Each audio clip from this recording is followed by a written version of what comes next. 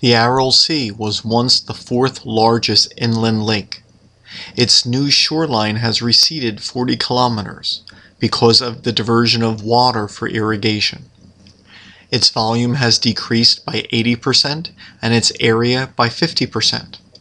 All of its native fish species are now extinct from the lake, and there is a sharp increase in human health problems which have been reported in the vicinity.